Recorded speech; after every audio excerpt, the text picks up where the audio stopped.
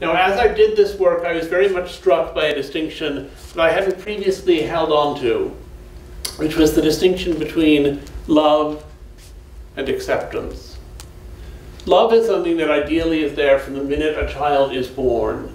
And although we all hear terrible stories of abuse and neglect, I believe that most parents love their children. But acceptance is a process, and it takes time. And it always takes time. It takes time even if your child isn't autistic or schizophrenic or a dwarf or gay or deaf. It's always a process, because I've yet to meet any parent who doesn't sometimes look at his or her child and think, what planet did you descend from? And so I became very interested in those processes. And acceptance has to operate really at three levels. There's self-acceptance, there's acceptance by your family, and there's acceptance by the larger society. But I was very interested in family acceptance because I think everything else is mediated through family acceptance.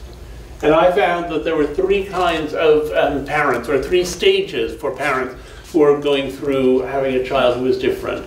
There was the stage of being outraged and furious when they found out about their child's difference.